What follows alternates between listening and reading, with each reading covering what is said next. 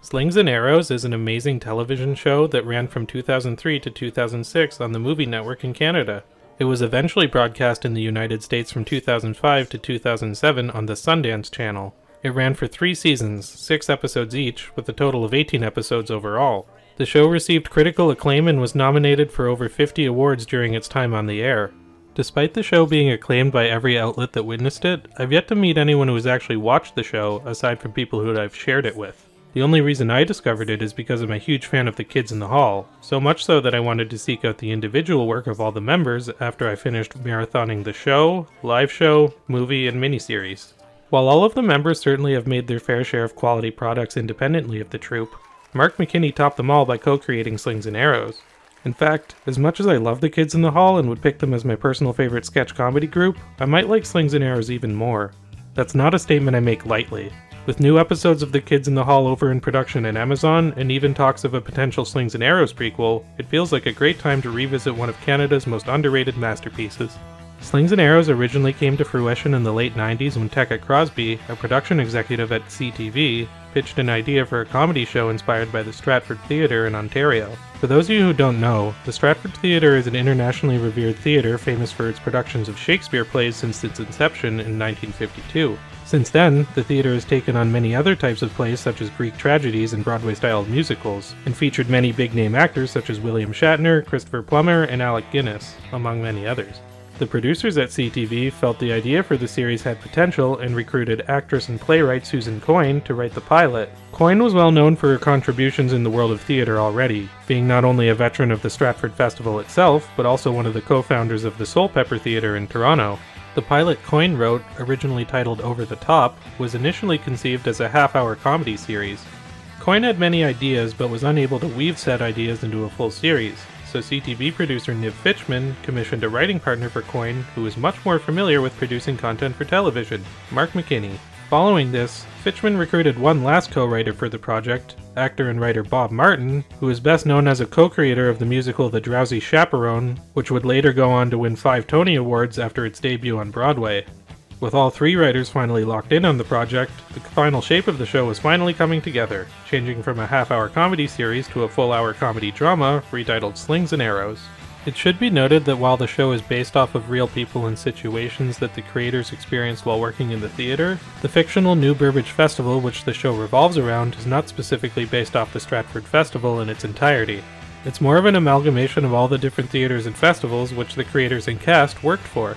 The creators of the show admit that it was a nightmare to get off the ground, and the budget for the first season was slashed significantly. Most of the show is filmed in one of 3 locations, the New Burbage Theatre, the bar, or Ellen's house. The low budget of the show is pretty fitting given how much of the show is based on financial issues at the theatre. Much of the writing feels self-autobiographical learning this. The show follows Jeffrey, a former actor in the New Burbage Festival who was admitted to an insane asylum after having a mental breakdown during a performance of Hamlet. Jeffrey is played by Paul Gross, who is probably best known for his starring role of Constable Brenton Fraser on the Canadian television series Due South. The concept of Jeffrey having a mental breakdown while performing Hamlet is actually based on a real-life situation where Daniel Day-Lewis was performing Hamlet on stage in London. Day-Lewis apparently left mid-performance of the play upon supposedly seeing the ghost of his own father. Anyway, 7 years after his mental breakdown, Jeffrey runs an unsuccessful theatre company which is closing down due to financial issues. Jeffrey's previous director, Oliver, who is still a director at the New Burbage Festival, dies after being run over by a ham delivery truck, and Jeffrey is hired as Oliver's replacement. However, in an obvious nod to Hamlet's father, Oliver comes back from beyond the grave to haunt Jeffrey, giving him unsolicited advice on how to properly run the festival. Each season of Slings and Arrows follows the production of a Shakespeare play, with the first season following Hamlet, the second season following Macbeth, and the third season following King Lear. I'm no Shakespeare expert, but I am familiar with these plays in some capacity. Before revisiting Slings and Arrows, I decided to refamiliarize myself with them via Akira Kurosawa, who adapted Hamlet, Macbeth, and King Lear into The Bad Sleepwell, Throne of Blood, and Ran respectively. This is a bit off topic, but I personally thought those were the best film adaptations of Shakespeare's work I've seen, if you could consider them as such. In the same sense, if you consider Slings and Arrows to be adaptations of Shakespeare's work, it's the best I've seen on television. I say that because not only is the show about the production of Shakespeare's plays, but the characters themselves follow Shakespearean characteristics which mirror which play they're performing. You'll see what I mean as we delve through the show, but for those who may be concerned, you don't need to be proficient in Shakespearean language in order to watch Slings and Arrows. The characters speak modernly. Jeffrey also takes the time at the festival to mend his relationship with his ex-girlfriend and co-star, Ellen.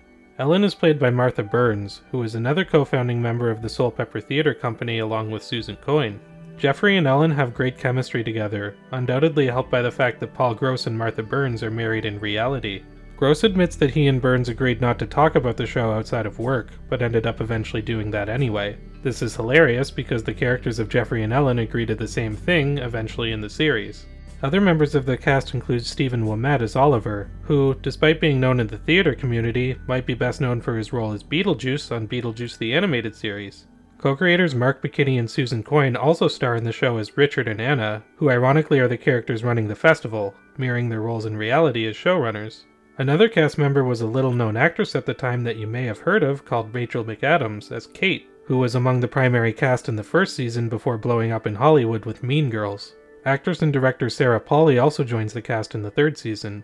Most of the supporting cast, unsurprisingly, are prominent theater actors in the Ontario area, with many of them being veterans of the Stratford Festival. As someone who grew up around a lot of theater actors, it hits close to home as I can see the idiosyncrasies of the characters as being very authentic to the theater crowd. Every episode of Slings and Arrows is directed by Peter Wellington. Wellington's directing can switch from being very laid back and intense, depending on what the scene is calling for. A lot of the strength on the screen comes from the strength of the actors, which is very true to theater. The camera is rarely stationary and flows with the movement of the characters. It emphasizes the emotion of the characters very well in a subtle but very engaging manner. Clearly the directing is done in a way to get the most out of the script in every scene, and having the same man directing every episode makes the show feel consistent in its top-notch quality. Other technical aspects of the show deserve a lot of praise too. The music in the show is great.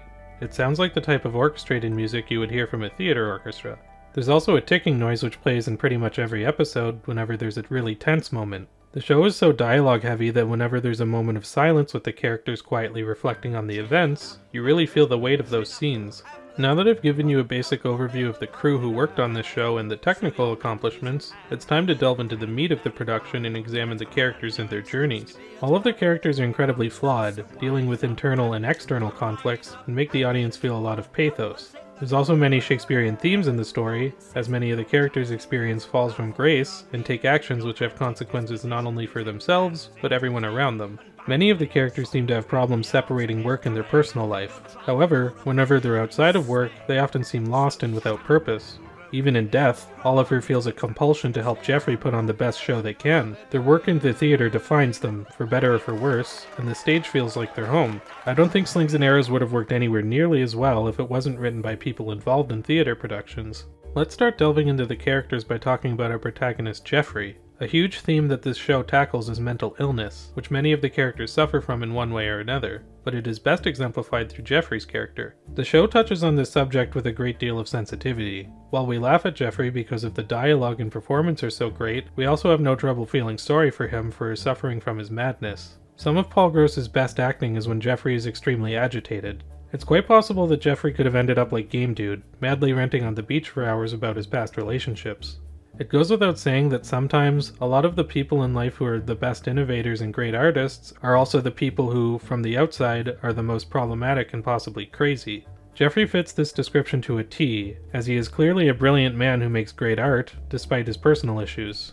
Jeffrey yelling at Oliver and being seen as either crazy or mistaken for yelling at someone else is a constant source of comedy throughout the show. For much of the first season, it is unclear as to whether Jeffrey is hallucinating Oliver, or if he is really appearing to Jeffrey. This works really well as Jeffrey's mental state is clearly not very sound, whether he is really seeing Oliver or not, so it keeps the audience guessing. Each season of Slings and Arrows represents a different stage of life, with the first season being youth, the second season being middle age, and the third season being elderly. Jeffrey follows the theme of youth in that much of the first season deals with him reflecting on the mistakes of his past, whereas the second and third seasons follow him dealing with his newfound success. Hence, going from finding yourself, the stage of youth, to finding stability in the life you chose, the stage of middle age. The first episode literally opens up with Jeffrey fixing a toilet. This is a great visual metaphor of his journey of fixing his life which has gone to shit. A character who may be even more flawed than Jeffrey is the man who is haunting him, Oliver. When we first see Oliver in the series, he is an aging, lonely, condescending alcoholic with little empathy for anyone he comes in contact with. Oliver has clearly fallen from grace and is possibly becoming senile. The first episode does a great job establishing his character and relationships, and then ends the episode by killing him with a ham delivery truck. I talked a lot in my Nobuhiko Obayashi video about the theme of people dying and not really leaving you, which is a constant theme throughout his films. This is also a big theme in Slings and Arrows, mostly through Oliver's character. Oliver appears usually when Jeffrey is at a low moment, giving further credence that this is all in Jeffrey's head. On the other hand, it also would make sense for Oliver to come back from beyond the grave to redeem himself for all the trauma he inflicted on the other characters, whether he likes it or not. Oliver literally haunts Jeffrey while the events of the New Burbage Festival in the past figuratively haunts him. Because of Oliver, Jeffrey feels like he's living in his own private purgatory. The show's third main character is Ellen, Jeffrey's on-again and off-again lover throughout the series. Apparently, Ellen was specifically written with Martha Burns in mind as the actress to portray her, and it kind of shows considering how spot-on the performance is. Ellen is portrayed as somewhat of a diva, but ultimately, she does care about the work and being a great actress first and foremost. At times, she has a hardened and jaded exterior, but deep down we see how ultimately empathetic she is. I mean, she'd have to be empathetic to love a character like Jeffrey. According to IMDb, Ellen says sorry 77 times throughout the course of the series. I guess I was too Canadian to notice how often she said it on my first watch. But this is actually an interesting fact which represents her character very well. She always feels the need to apologize for her actions, despite the fact that she wants to portray herself as confident in her choices. As the show progresses, we also see her incompetence with money, and her attempts to relive her youth by dating a hot but dumb and young man. Basically, Ellen has no control over her life, but she tries to act tough and like she has everything together. Goes to show she's a great actress both in reality and in her work. Seeing the cracks in her facade is my favorite part of her character. She's subtly deep.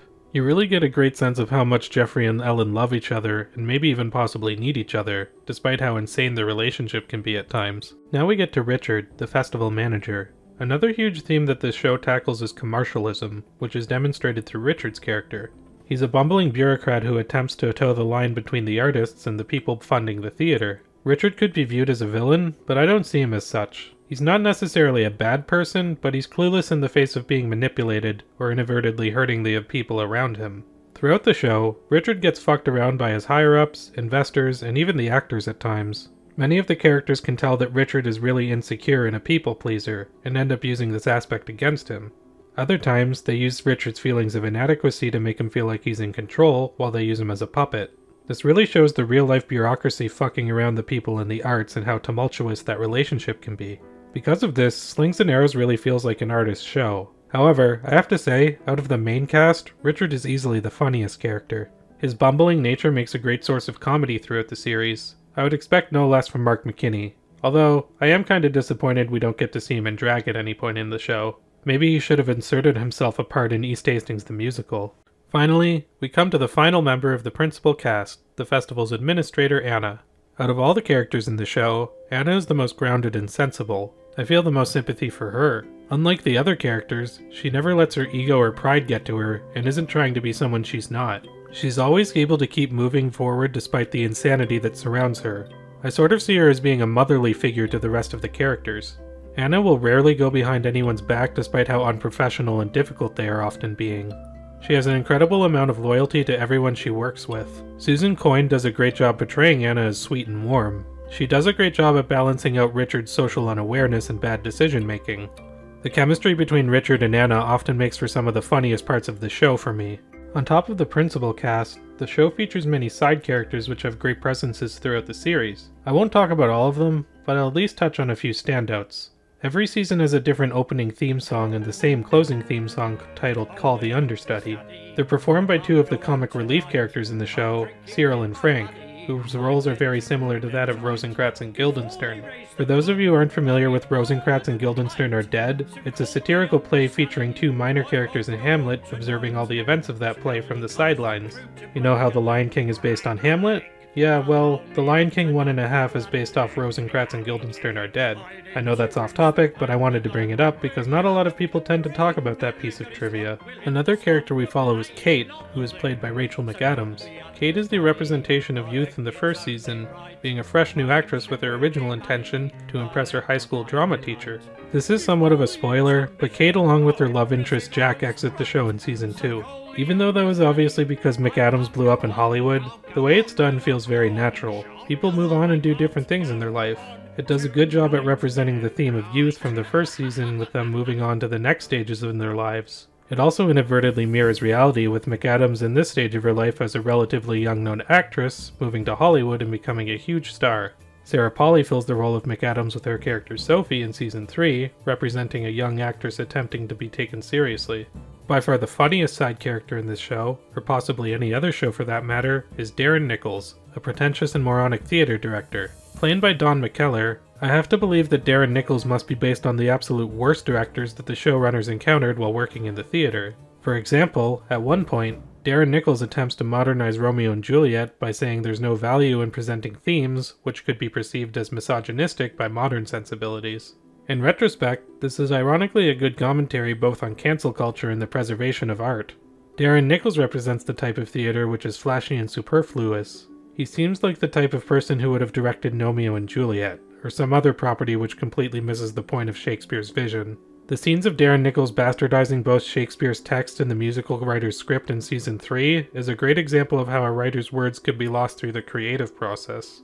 But out of all the secondary characters in Slings and Arrows, by far the most interesting is Charles Kingman, who appears in season 3. Charles is a drug-addicted and senile actor with one last wish before he dies, to play King Lear one more time. It's nice to see the show really focuses on the darker aspects of the life of actors. William Hutt really hits it out of the park with this performance. Interestingly, Hutt's performance as Charles is somewhat autobiographical. In reality, William Hutt played Lear for many years at the Stratford Theatre, which is likely why he was considered for the role. But more interestingly than that, Hutt actually did tell Paul Gross that he was dying during filming and to not tell anyone, which is the exact same request that Charles made to Jeffrey in the show. If it's true that the writers for the show were unaware of Hutt's condition, then it's very eerie how it mirrors the show in reality. Sure enough, Hutt did pass away in 2007, 1 year after the airing of the final season of Slings and Arrows. It makes me wonder if his last request really was to play King Lear one more time, even indirectly through Slings and Arrows. Either way, he gave one hell of a performance here which deserves to be remembered. This show is so well written that it actually kind of pisses me off. As somebody who's taken creative writing courses, I got some serious writer envy watching this. If I ever create something even half as good as this show, I would consider that a monumental achievement.